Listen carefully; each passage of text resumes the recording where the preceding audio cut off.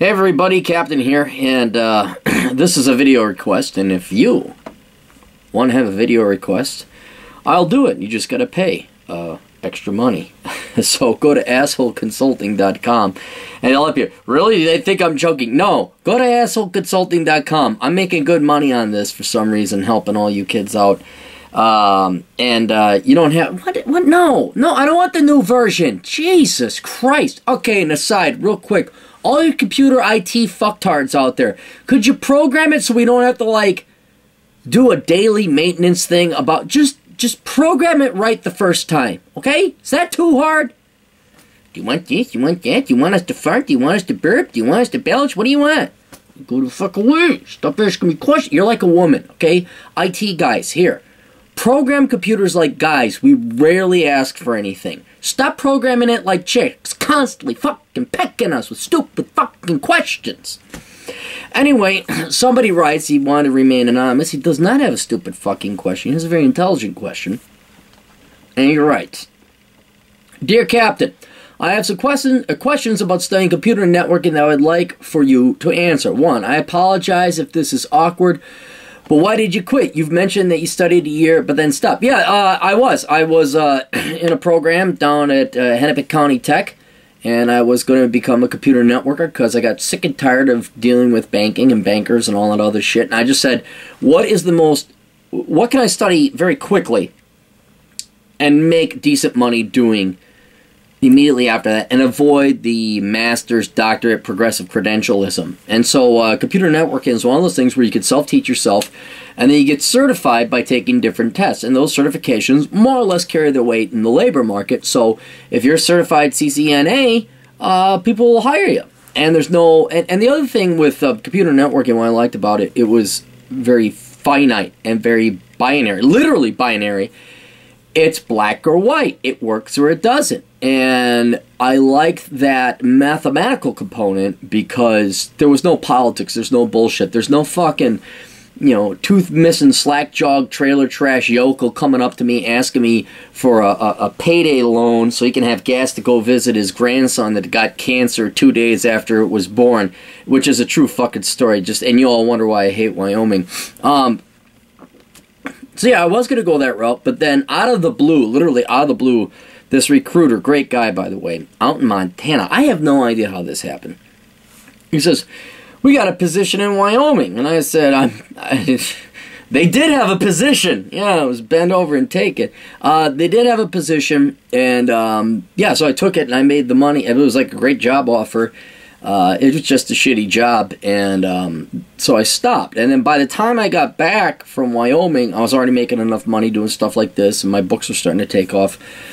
That I said, you know what, I don't ever want to try and work hard again. I really don't. And by that time, I had sold myself to the point that, like, I will collect a fucking government check if I have to. I'm done. I tried it. I tried to do it for 4 decades the right way. It ain't gonna work. So, I kind of gave up. But I didn't need the money is basically the short answer. So yeah, that's why I gave up, because I got a better job offer and then other good things started happening. How does one get started? I've done Google searches and many of the sites that have come up look fairly sketchy. Can you recommend a good place to start? I would prefer studying self... Oh, you know what? Hang on. I got it. Do I have it? Oh, I think I got the book. Hang on! A++. Oh, shit. No, I don't got it. Okay. How I started is I was self-taught. I got a Introduction to Computer Networking book. It was written by a very good author, female. Just wrote very clearly, succinctly, and I should have thrown that book away. Anyway, so I just read the book, and I made sure I understood every sentence, every word, every paragraph before I went on to the next page. And that book, or these introductory books, or there's even tutorials online, that's the way I'd recommend, and then go taking a certification test. Now, the benefit, though, of going to a tech school is that you actually have the physical wires, and you have the computers and the routers and all that other stuff.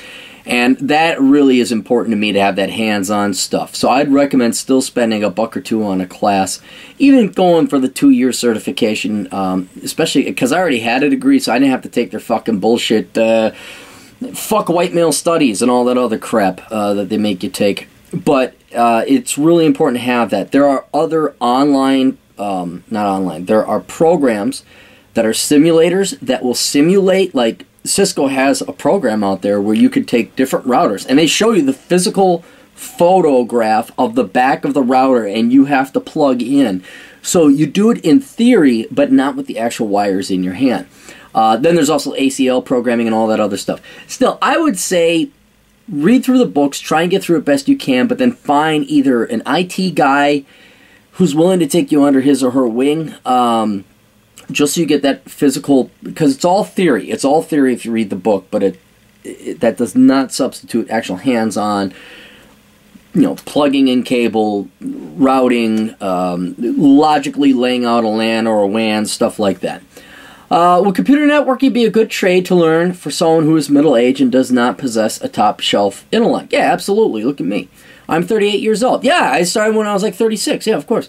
I was just fired from my job in business intelligence, which is a fancy way for saying design reports in SQL with some scripting on the sides of basic analysis. Dude, if you're doing SQL and scripting, yeah, you definitely could do computer networking. So, yeah, definitely. If you're mentioning that, you're not average intellect. You're probably more top shelf than you think. For a fairly high-profile company, because, to put it quite simply, I was not smart enough to do the work. Okay, well, maybe you're not, but try this time, or not, I don't know. I shouldn't be so condescending. I'm of the belief, a lot of people will disagree with me on this, that your IQ is set, that you can't improve your intellect, that there's a certain amount, finite, fixed amount of neural connection thingies, and I've been pounding this brain with booze for the past 15 years, hard. And I'm still a fucking genius. Because I try! That's the whole thing. I remember I was a very bad student back in high school. Like, well, not bad, but I certainly, 2.1. I mean, I was a horrible student, frankly. That's because teachers fucking suck. They just bore the fuck out of you. You don't want to go to school. But when I actually tried, I got straight A's. And not only when I tried did I get straight A's, but my intelligence and my logic was vastly improved. Like, I started realizing things to the point, like today, and that's, you go down that road, I'm going to warn you, you can't turn it off. And sometimes it's nice being dumb. Like, I was so much happier playing my fucking video games like Dragon Warrior and fucking Final Fantasy 1 and 2. When Final Fantasy 2 came out, that was a big fucking deal. It's a sequel, man. Oh my god. And I was a fucking loser, by all measures that I would judge people by today. But I was a lot happier, I'll tell you that. Because once you go down that path of improving your intellect, starting to get educated and knowledgeable, and you start thinking things through in your brain, it's a muscle. You work it out. And you start realizing, wow, there's a lot of stupid fucking brains around here. So that's just a theory of mine. So I'm saying have faith, is what I'm saying. While I was fully technically, educationally, and professionally qualified, please believe me when I say I checked the job description very good before getting burned in the past year. I just could not keep up with the pace of the work. I could and did do my tasks, just not fast enough despite working myself to complete exhaustion. Okay, you know what? This is very important. It's a lesson for everybody. What if you didn't fuck up, but the company did? See, everyone's very hard on themselves. You think, oh, I goofed, I failed. Well, have you ever looked at companies? Is your division doing well? This is, and I had this epiphany myself when I was in banking, when everything I had a concern about ended up becoming true with the housing crash. And then the wool is taken off your eyes like, oh my god, they're a bunch of fucking retards. You always think that your employer, your boss, the company you work for is smarter or better or holier than thou than you. In reality, they're not. They're just humans. It's just composed of humans. And usually 9 times out of 10, if you're at a big company, it's not the best or the smartest people that get ahead. It's the most ass-kissing, brown-nosing, vile people that get ahead. So I wouldn't take you getting laid off as, well, here's another problem. The one time I was fired, they all joked at me. And they were joking at me. This is a long time ago. I was like 22, 23. Bunch of fucktards down in Chicago. They laughed at me. I said, the stock market can't keep this up. And this was before the Asian currency crisis, which then led to a dot-com bubble. I was right. I was proven right. And it didn't matter how many of these ass-tards had CFAs or MBAs or whatever else, or how many more years experience. They didn't have independent thought. So my point is, don't take this personally. Don't let this be a blow to your ego or your competency. You got to realize how fucked up and screwed up corporate America is. I don't say that to make people feel better. I'm not saying that to give you an excuse like, oh, I'm a and then like you get fired because you genuinely are an idiot. No. Do you know anyone that's happy at work? Do you know anyone's like, yeah, they actually treat us right and like shit gets done? And like there's a reason Office Space and Dilbert are fucking genius. There's a reason they're popular. Because it's true. Most managers, most companies, most employers, I'm amazed they're profitable half the time. And the only reason I believe they're profitable half the time is because society actually needs some kind of food. They need electricity, so like they'll pay anything in the end. And I do believe technology saves them. Anyway, so don't let this get you down. Smart enough to work, da-da-da. I just could not keep up. I could, my education is a BA in applied economics. Oh, okay, you're not, it's the liberal arts degree, but it's not, it's applied, so you actually, yeah, math plus computers plus accounting plus a little engineering and yes, you have the ability. And a master's in finance, okay. Dude, more than I got.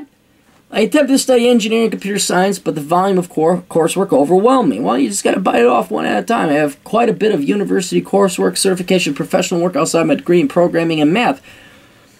Okay, really, you got to give yourself a credit. Let me tell you a story. Sometimes it's going to be a long-ass fucking video, but I think everyone can learn from this. All right, Crow's Peak. No, not Crow's Peak. It's a different peak.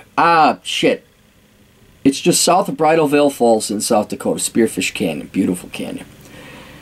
And it's a canyon, like there's cliffs, and then it kind of, at best, this is the angle, like a 60-degree angle.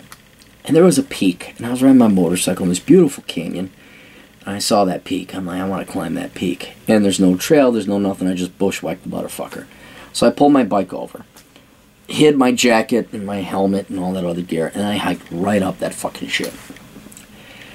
And it was grueling. One of the more difficult short hikes I've done. It was not a hike, it was really a climb. And you know what? All I did was focus on the top. And it wasn't until I was 2/3 up that I'd take the time to bother to turn around and look and see how high I really got. I could see Crow's Peak, which is a peak on the other side. It's outside of Spearfish, South Dakota. I could see the town of Spearfish.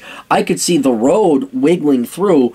I had achieved a great amount of things. But until I looked behind to see it and realize what I did, I had no clue. I was thinking I was a miserable failure. I have not reached the peak yet. That's the goal. Da-da-da. You never take the time to look back. You need to look back. You have a master's in finance, a BA in applied economics. You have all these certifications. You can program. You know SQL. Dude, you're in the top 5%, frankly. Now, I'm not joking. I'm not trying to kiss your ass. You're in the top 5%.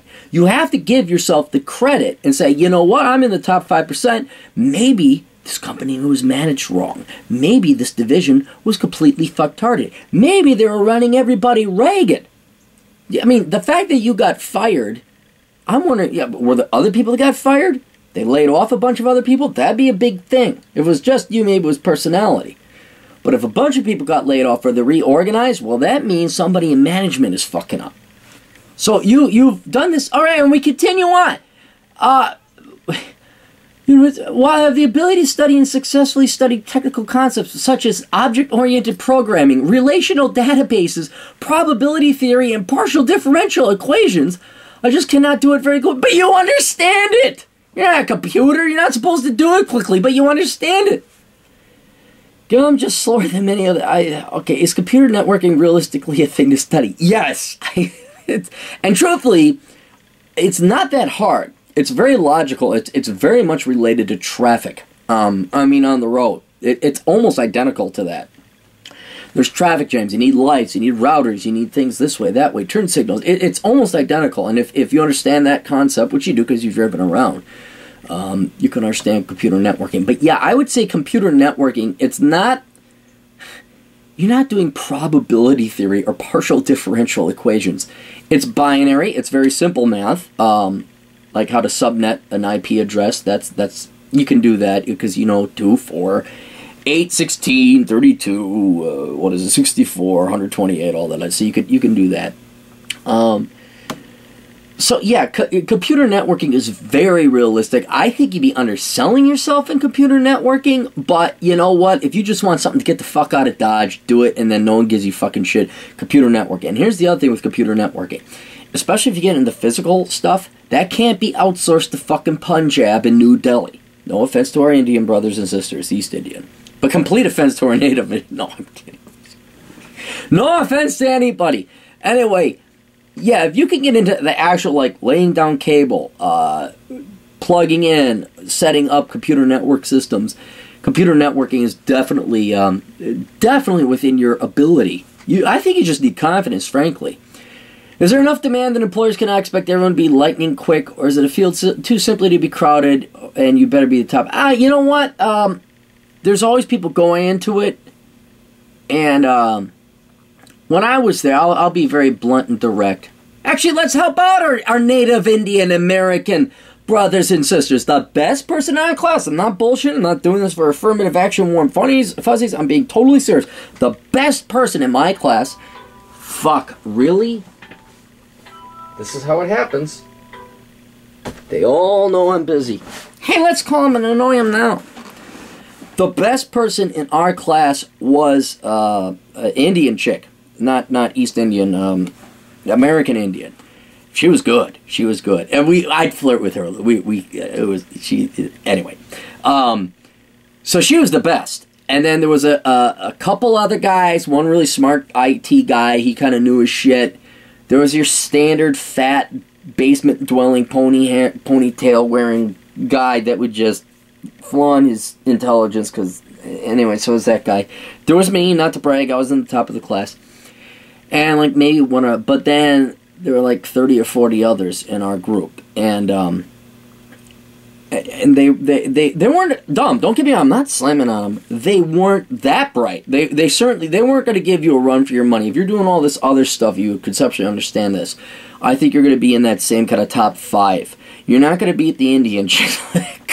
That girl had a fucking gift, man, from God. She was really that good. She's just that good, and I envied her because we're all in the top 98th percentile. She was in the 8,000th percent. She's just really good.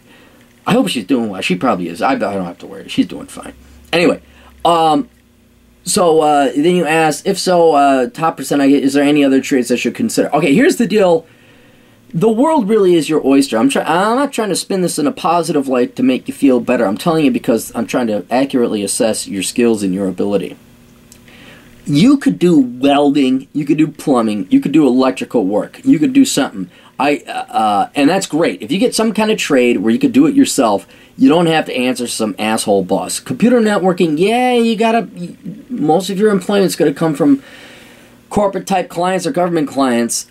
But if the trades, man, I really, if I ever make enough money, I don't think it'll happen, but if I ever make enough money, I'd love to become a mechanic. I love wrenching on my motorcycle. I love working on my, not my computers.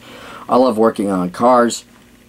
I look forward to changing oil, and it's just because there's no fucking boss, and I can do production, I get it done to my satisfaction, it's done. So that may be more of what you're looking for. But given your raw talent, or what I think you have the capacity for, yes, computer networking is definitely within your jurisdiction. And not only that, within the field that you've been studying. So it would become very natural to you. The concept of subnetting or supranetting would not, you pick that up literally in a minute, if that. You already have it in your head oh yeah, it's just this. Okay, I do it that way. But it may be that you're just not the type to work for people, and that's most people. The real skill of good employees is to suck it up and suck other people's cocks and kiss other people's asses. That's the true skill. So maybe you want to think about welding, mechanics. Well, mechanic can go work for somebody else. I'm just saying, consider some of the more hands-on trades. Still, computer networking, absolutely, go and do it. And yeah, so I hope that helps you out, and I hope everybody else learned a lesson. I think we all learned something about ourselves today. Didn't we learn something about it? I always do that to my girl. I'll tell you the story. Thanksgiving rolls around, right? You got that marathon from Thanksgiving to Christmas. I personally like watching planes, trains, and automobiles. That's my holiday movie. Well, my girlfriend has this thing. She likes watching the Hallmark Channel and watches these horrible chick flicky things. And at the end of it, I don't watch it. But she'll be finishing up and I say, I think we learned something today. We all kind of grew a little bit. She doesn't curse, but you could just tell her eyes like, fuck you, Clary. That's... Anytime you see a Disney movie with a girl or some chick flick, you know, at the end say, I think we learned something about ourselves today. You'll never be invited. You're not invited. You'll never be demanded to go attend some fucking chicky chick movie, some Harlequin romance movie about the single mom who meets... Oh, what was the guy's name? Oh, he's one of my favorite musicians. He's a good musician, too. Saw him in concert in South Dakota, or North Dakota. Harry Connick Jr. He was in some fucking Christmas movie. And the girl fell in love, of course, you know, and it all worked out in the end. I think we learned something about it. We grew a little bit, didn't we? Anyway, that's all we got. Toodles.